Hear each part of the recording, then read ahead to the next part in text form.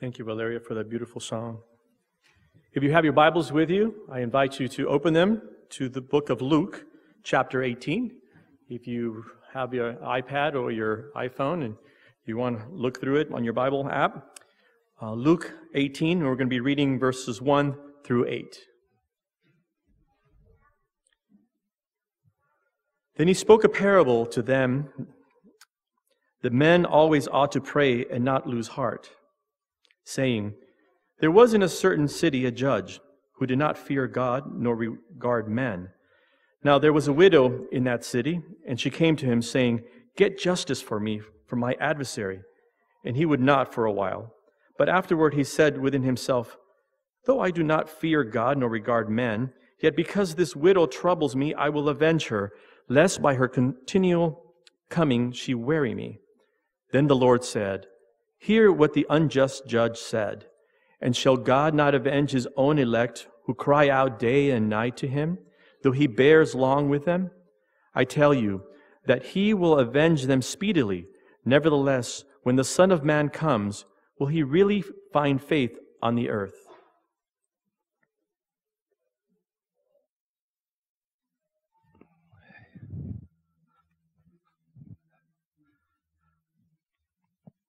Good morning. Happy Sabbath, everyone.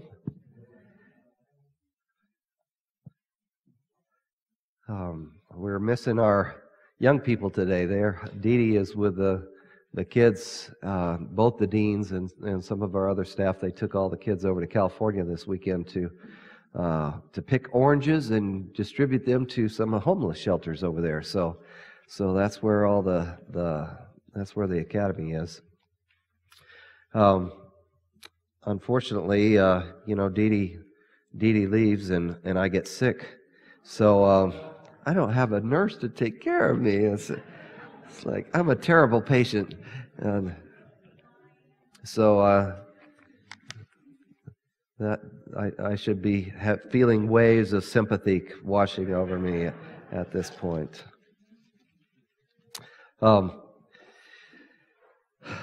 Really enjoyed thank you, young people, and Ava for the great song service. That was awesome. Nice Christmas present there, Elias. Good, nice. Oh, okay. And I tell you, we are so blessed to have Miss Beverly Bell playing the organ for us. I just that offertory was fantastic. And so, since we've been blessed so much already, let us bow our heads and ask the Lord to be with us for the message today. Lord, we are thankful and grateful for your goodness to us. We're thankful that Jesus loves us. We're thankful that we can sing praises, Lord, to your name and play praises. And we ask you to accept the praise from our grateful hearts, be it from our hands or our voices. And we thank you for hearing our prayer in Jesus' name. Amen.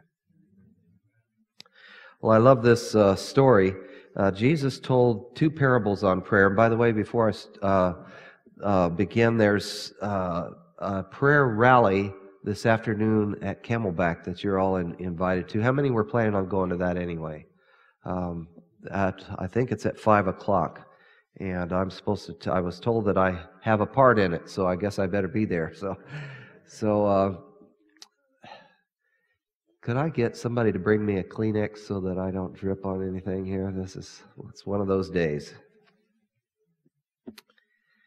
So, awesome. Thank you, Cal. I appreciate it. I'll keep the whole box. All right. You got that too. All right, good. I'll share with you. Okay. By the way, we have a Mr. Turner with us today, and he has moved into town here. Mr. Turner taught government, and what else did you teach, sir? A lot of things as a faculty way back in the day. Huh? All right, on good. Prison ministry, was that to the academy here, or no? I'm kidding. I'm kidding. Yeah. All right. So we are blessed to have you here today, Brother Turner. And Dee Dee actually worked for him for, I think, a couple of years. She was his faithful grader and reader and appreciated his kindness and during our time here at Thunderbird Academy. All right, good. Jesus told two parables about prayer that, and I appreciated Jennifer's children's story because it fit right in with what we're going to speak about today about prayer. Jesus told two parables. This one in Luke chapter 18, and another one in Luke chapter 12. We're going to look at both of them just a little bit. Jesus told his disciples a parable. A parable is an earthly story with a heavenly meaning, right? That's what a parable is. It's an earthly story with a heavenly meaning. So we have this verse that George read for us, that Jesus told his disciples a parable to show them that they should always pray and not give up. In a certain town, there was a judge who neither feared God nor cared what people thought. And there was a widow in town who sounds like our government sometimes. Doesn't fear God, they don't care what people think. Now there was a widow in town who kept coming to him with the plea, "Grant me justice against my adversary."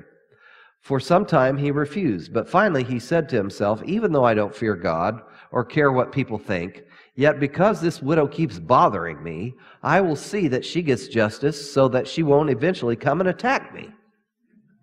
Now this is the NIV. George read it from the King James, I think, and what it says, so she won't weary me with her continual coming. And the Lord said, "Listen to what the unjust says, and will not God bring about justice for his chosen ones, who cry out to him day and night? Will he keep putting them off? I tell you, he will see that they get justice, and quickly. However, when the Son of Man comes, will he find faith on the earth?" So I want to just talk about some of the things that Jesus is wanting to tell us in this particular parable before we move to the next one, which is very similar. Jesus wants us to always pray and not to lose heart. You know, one of the first things that suffers in my personal life when I become discouraged and depressed is my prayer life. Have you guys found that to be true for yourselves? One of the first things to suffer when I become depressed or become discouraged or just feel like the burdens of the world are too much for me to bear, my prayer life suffers, and I'm ashamed to say that because it should be the other way around. The heavier my burdens, and the more that I feel the weight of the world on me, the more that should drive me to prayer, shouldn't it? It should be the other way around for me, but I'm human, and that's the way it is. So Jesus said, always pray, don't lose heart. Don't lose your faith, don't lose your courage, don't lose your confidence in God, because that's what happens when we stop to pray. When we stop praying, we're actually losing our confidence in God that He can actually make a difference in whatever's going on in our life. Isn't that true? I found it to be true for myself. I can't help but think of a good, godly Daniel. He must have been under incredible pressure. In his high government official, people attacking him from every side, mistrust and subterfuge and politics and all these things going on.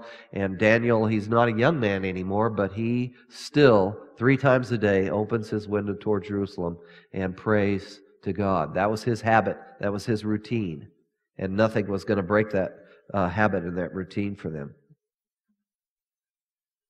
So the purpose of this parable and the other one that we're going to talk about is Jesus wants us to know that He is listening. And I thank Valeria for that beautiful song because it fits right in. God knows, God sees, God hears. He knows what's in our soul. He hears what's in our heart, and He sees what we're going through. So God is listening and He is willing. God is listening and He is willing. I want to especially focus in on these last 2 verses because Jesus specifically ties in prayer with the conditions of the world before His second coming. Now, as a Seventh-day Adventist, I believe that Jesus is coming soon. I think that Jesus is trying to tell us a few things in these last 2 verses. Look at what Jesus said. It says, And the Lord said, listen to what the unjust said, and will not God bring about justice for His chosen ones, for His elect, the King James says, who cry out to Him day and night? Will He keep putting them off? I tell you, He will see they get justice and quickly. However, when the Son of Man comes, will He find faith on the earth? So we're in the context of the second coming in these two verses, are we not? We're in the context of the things that are going on in the world before Jesus comes again. So what that tells me is, even though we have the promise of Jesus coming, it has been somewhat delayed. Has it not? We wonder, how long is it? How long is this going to go on? How much worse can things get? Will He keep putting them off? Yes, there's a delay. There's a delay in the coming of Jesus. One thing we can learn. Things have deteriorated drastically as far as the world is concerned, as far as the morality of our society is concerned. People are losing their as it says in the Scripture, the love of many will wax cold. What happens when there's no more love? What happens when people are not treating each other with kindness or respect? What happens when the basic respect for human life and for human dignity and for the morals that we've all shared for a long time? What happens when all of that is taken away? Society begins to deteriorate rapidly. And so here we are. We know what's going to happen in the world. God's people have nowhere else to turn. They know that only God's intervention will save them. So they have lost all confidence in self. And the Bible says they cry out to God day and night. Is that a picture of what's going to be happening right before Jesus comes? God's people will have nothing else to stand on. Only the solid rock of Jesus Christ. As the young people sang for us, cornerstone. That's a picture of what we will need to have the experience of Christ, that Christ is our rock. He's our solid rock. When everything else is moving, when everything is there doesn't seem to be any solid ground anywhere else, Jesus is our cornerstone. He's our solid rock. And God's people will have lost all confidence in everything. Everything, all self-supporting things will be taken away. And they are looking to Jesus for salvation. And they are crying out to Him day and night. That tells me about the prayer life of God's remnant people right before Jesus comes again. They're going to be crying out to God day and night. And finally, what that teaches me is that God hears them. It may seem like He's not listening. It may seem like their prayers are not going past the ceiling. But this text from the lips of Jesus assures me that God hears. And He will avenge. He will save. The last sentence is an interesting sentence. It says, nevertheless, when the Son of Man returns, will He find faith on the earth? Well, what can we draw from all this? This tells me, when I look at this passage, it says prayer and faith go hand in hand.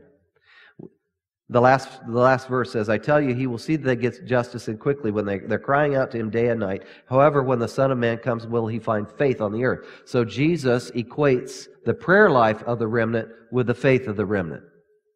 Jesus equates the what's going on around the world with the terrible things that are happening, and He equates the prayer life of the remnant, those people that are crying out to Him day and night, with faith. Prayer and faith go hand in hand. Remember what James said in James chapter 5? He says, let the elders come and anoint the sick, and the prayer of faith will raise him up. The prayer of faith will raise him up. Number 2, it says, what this tells me is, can you switch that? There it goes. Okay. Prayer and faith go hand in hand. Number 2, it tells me prayer is the best antidote for discouragement. I don't know if you guys have found that in your life, but I hope you do. Prayer is the best antidote for discouragement. When I'm discouraged, when things are going on, and as far as I'm concerned, and in my personal life that I can't handle, that I can't deal with, the prayer is the best antidote for that. It's interesting to me that, the devil tries to mix that up in my mind. Number 3, God hears and answers the prayer of faith. Jesus assures us that He will avenge. That sounds like a kind of a strange way to say, but when there's a lack of justice, what we need is a real avenger, not some Hollywood mock-up of it. Jesus is the only real, true avenger. Number 4, the importance of prayer will increase as we near the second coming. Is prayer important now? Yes, it is. Will prayer become even more important as we come closer and closer to the time of Jesus coming? I believe it will. The importance of prayer will only increase as the coming of Jesus approaching. Okay, number 5, those who are waiting for Jesus will be crying out to Him nonstop. Whenever you're walking, do you guys pray whenever you're jogging? Whenever you're taking your daily walk, whenever you're walking the dogs around, do you pray? How about when you're walking through the mall? Do you pray for all those people when you're walking through the mall? When you're on the ride at Six Flags? We need to cultivate always having a heart that is turning to God. God sees, God hears, God knows. He's looking into our hearts. So God's people, those waiting for Jesus, will be crying out to Him nonstop, and we need to start that now. And finally, Jesus links faith, prayer, and His second coming all together. And I find that probably the most useful thing to me when Jesus is referring to His second coming. When I come, when the Son of Man returns, will there be faithful prayers on the earth? Not prayers, prayers. Will there be faithful prayers on the earth when I return? Because, see, this is the deal. Prayer is an act of faith. When I kneel before the God of the universe, I think of Hebrews 11 and verse 6, one of my favorite verses in the Bible. It says, "He who comes to God must believe that He is, and that He is a rewarder of those who diligently seek Him." We diligently seek Him through prayer. There's a similar story to this one that I want to look at in Luke chapter 11, verses 5 through 8. Jesus said to them, "Suppose you have a friend, and you go to him at midnight and say, 'Friend, lend me 3 loaves of bread. A friend of mine on a journey has come to me, and I have no food to offer him.' And suppose the one inside answers, 'Don't bother me. The door's already locked. My children and I are in bed. I can't get up and give you anything.' I tell you, even though he will not get up and give you the bread because of friendship, yet because of your shameless audacity, he will surely get up and get you as much as you need."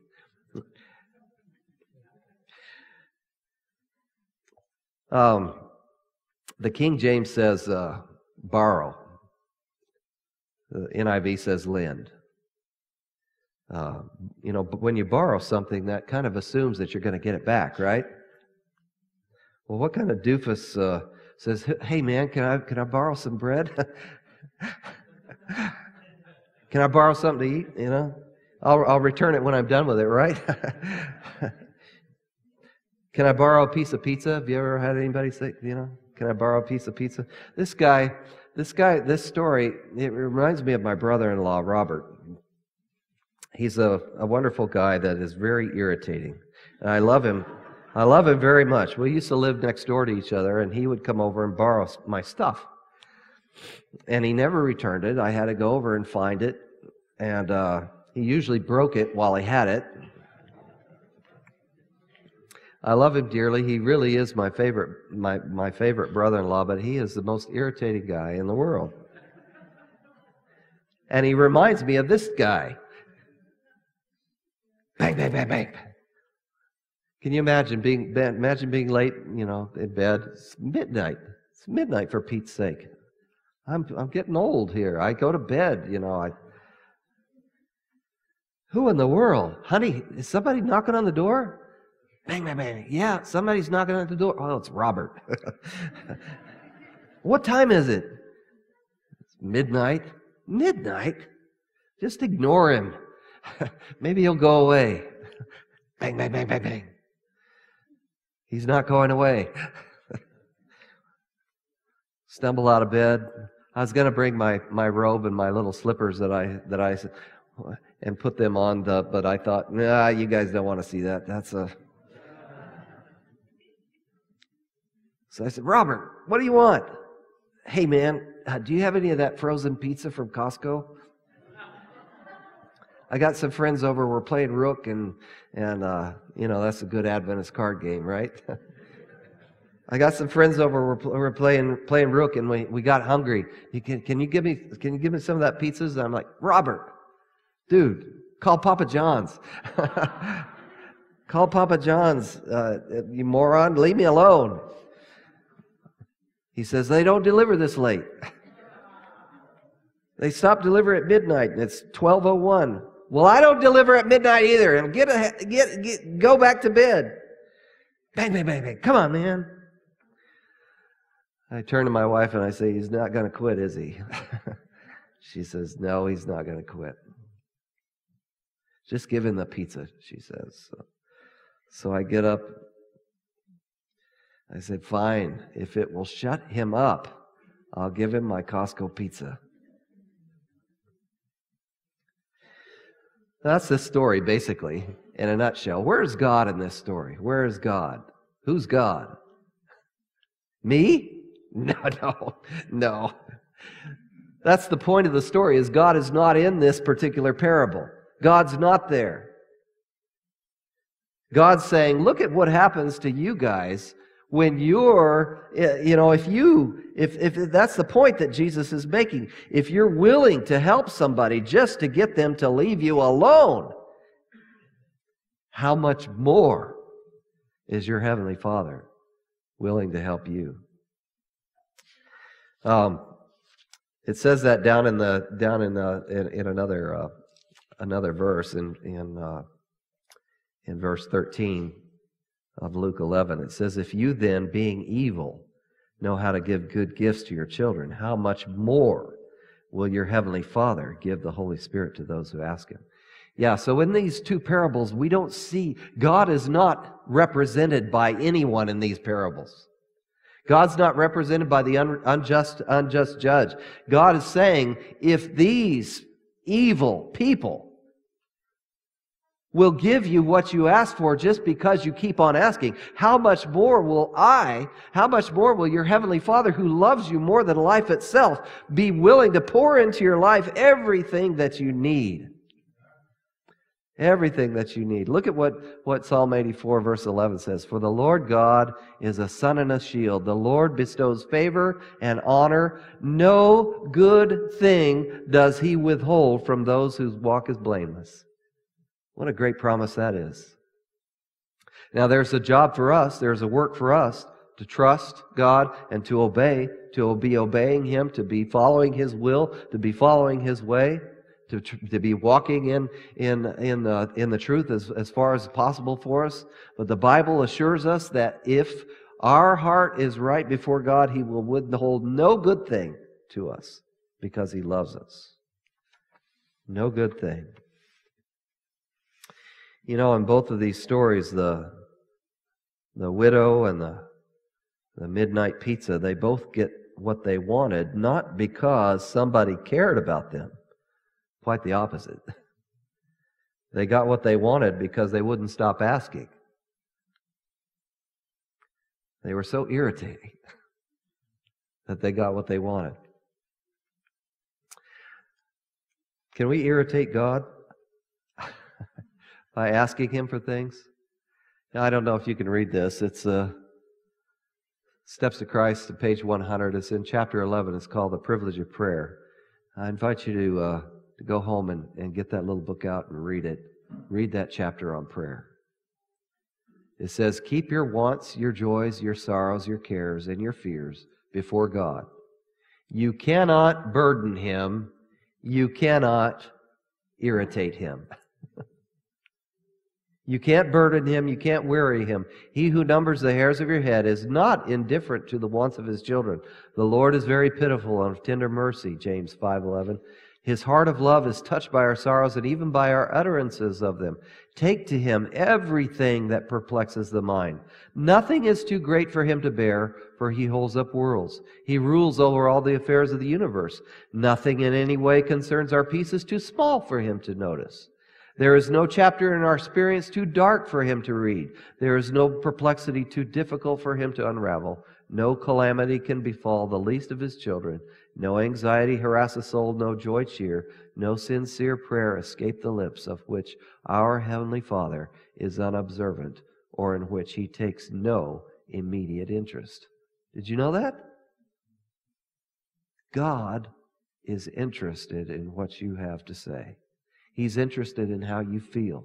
He's interested in your joys, in your sorrows, in your hopes, in your fears. He's interested in what you're worried about. He wants to hear from you.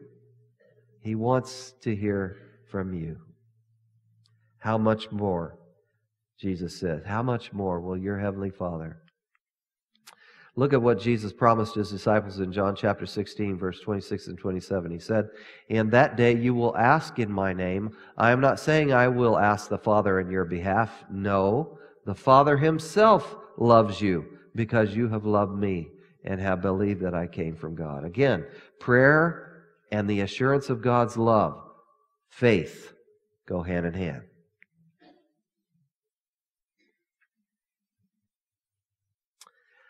I don't know what's going on in your life right now. There may be pain, there may be trials, there may be heartaches. I do know, as the old song says, what a friend we have in Jesus, all our sins and griefs to bear. And what a privilege it is to carry everything to God in prayer. When the Son of Man comes, Jesus says, will He find faith on the earth? Brothers and sisters, prayer is an act of faith. And Jesus is here in this very room, right at this very moment, to reward your faith if you will talk to Him. Can we bow our heads? Lord Jesus, thank You for hearing. Thank You for knowing. Thank You for seeing. Lord, a lot of us have made different kinds of New Year's resolutions this year, but no resolution that we make will come under more attack than our resolution to pray. Because our enemy knows that when we pray, that all of his power is harmless. So Lord, as You said, when the Son of Man comes, will He find faith on the earth? May He find prayer and praise in our hearts and on our lips. I pray in Jesus' name. Amen.